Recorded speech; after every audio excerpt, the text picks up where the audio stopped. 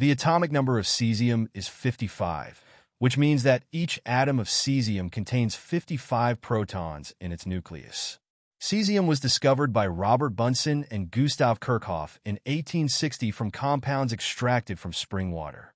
Using flame spectroscopy, the two chemists observed blue spectral lines emitted from an unknown material. Bunsen and Kirchhoff realized that they had discovered a new element and named it cesium from the Latin word cesius, meaning sky blue. A pure sample of cesium was later obtained by the Swedish chemist Carl Theodor Zetterberg, who produced it through the electrolysis of molten cesium cyanide.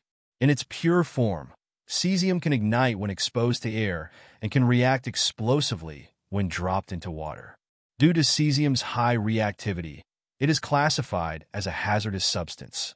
Cesium is also the softest of all metals, with an approximate Mohs hardness of 0.2.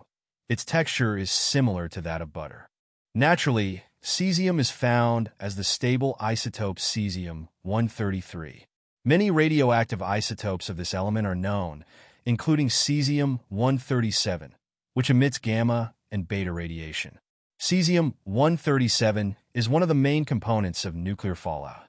It has a half-life of approximately 30 years and can be absorbed by living organisms, posing environmental and health risks. One of the primary uses of cesium is in atomic clocks, which measure time based on the vibration of atoms. These clocks are more accurate and precise than regular clocks. Inside an atomic clock, cesium atoms are excited to a higher energy level using microwaves. The frequency of these microwaves matches the energy of the microwave photons that cesium-133 emits. The official world time is the average of atomic clocks worldwide. After 100 million years, two atomic clocks would differ by no more than a second. According to the International System of Units, SI, 1 second is defined as the duration of 9,192,631,770 oscillations of the microwave radiation emitted by cesium-133 atoms.